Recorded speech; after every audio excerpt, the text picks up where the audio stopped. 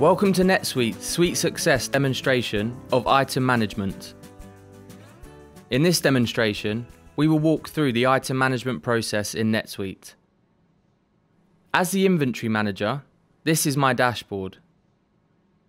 It is purpose-built and contains reminders, shortcuts, and key metrics necessary for me to perform my job efficiently. One metric that I commonly monitor is sales by item. I have this metric highlighted here on my dashboard, and by clicking on View Report, I can drill further into this for more detail if necessary. I am now viewing my complete sales by item report. I can change the dates here and break this down further by class, department, or location by changing the column heading here on the bottom of the screen. It is also possible to see this by week, month, quarter, or year. I'll take a look at this by location. Now, with the click of a button, you are seeing sales by item by location. All the reports in NetSuite are drillable, which means I can navigate down to the source transaction level, or I can even drill straight to the item record. First, let's look at the transactions that are behind the sales of our iPad Pro.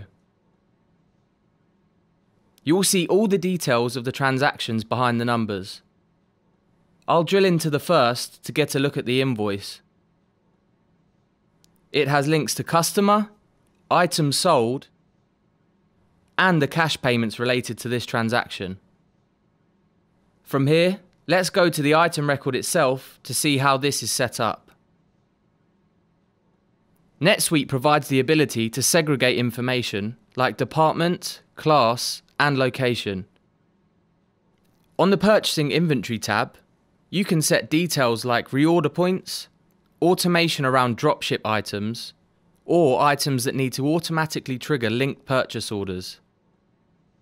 Here you can see preferred suppliers, item costs, and locations we keep inventory in.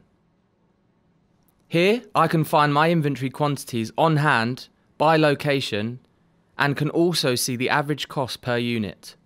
On the Sales Pricing sub-tab, with the proper permissions, I can set up the pricing for this item with multiple pricing levels and quantity price points.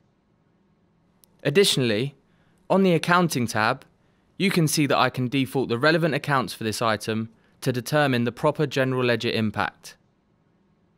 In this example, you can see which income, asset, and cost of goods sold account are assigned to this particular item.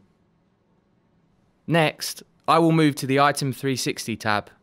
I can drill into open purchase orders, view a complete sales history, and even review my sales margin for this item.